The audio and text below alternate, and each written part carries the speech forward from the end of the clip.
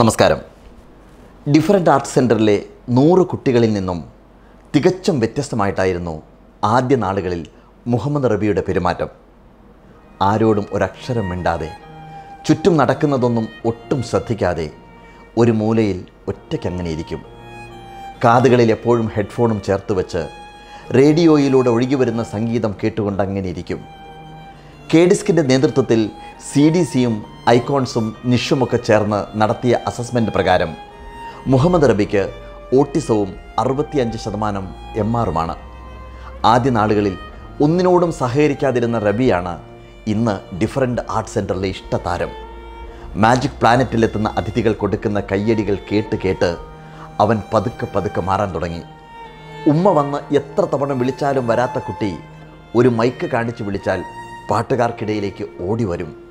Music കേൾക്കേണ്ട താമസം അവൻ നിഷ്കളങ്കമായി ചിരിക്കും. അവൻ പാടിത്തുടങ്ങാനുള്ള ഊഴത്തിനായി കാതോർക്കും.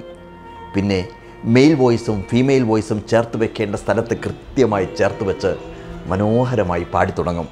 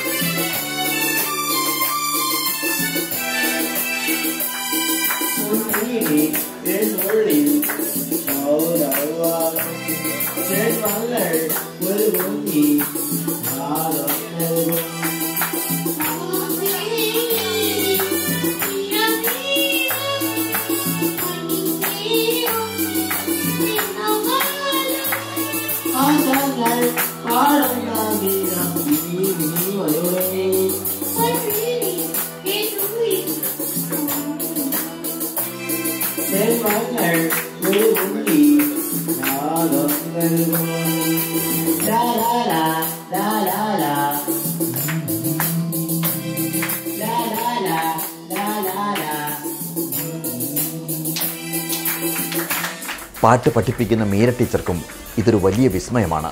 റബി ഇപ്പോൾ അവൻ്റെ ഒരു ലോകത്തിലുള്ള രീതിയിലാണ് അവൻ ഇരിക്കുന്നത്. ഞാൻ പഠിപ്പിച്ചു കൊടുക്കുന്ന പാട്ടൊന്നും അവൻ ഫസ്റ്റ് ടൈം ശ്രദ്ധിക്കത്ത് പോലും ഇല്ലായിരുന്നു.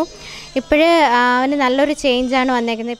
ഒരു മൂലയിൽ മാത്രം ഒതുങ്ങിയിരിക്കുന്ന മകൻ എങ്ങനെ ചുരുങ്ങിയ നാളുകൾ കൊണ്ട് ഇങ്ങനെ മാറിയെന്ന് അവൻ്റെ ഉമ്മയും അത്ഭുതപ്പെടുന്നു. ഈ ഡിഫറൻറ്റ് ആർട്ട് സെൻറ്ററിൽ സ്റ്റുഡൻ്റായിട്ട് ഏകദേശം 4 മാസം കഴിഞ്ഞു. 5ാമത്തെ മാസമാണ്. അസൂയാവഹമായ മാറ്റം തന്നെ പറയാം. നല്ലൊരു മാറ്റമുണ്ട്. നമുക്ക് പറഞ്ഞു തരാനുള്ള ഒരു അറ്റ്മോസ്ഫിയർ ഉണ്ടാവും. അതുപോലെ ഡിഫറൻറ്റ് ആർട്ട് സെൻറ്ററിൽ കിട്ടിയത് കൊണ്ടാണ് എൻ്റെ മോനിലുണ്ടായ ഈ ഒരു മാറ്റം എനിക്ക് ഫീൽ ചെയ്യുന്നത്.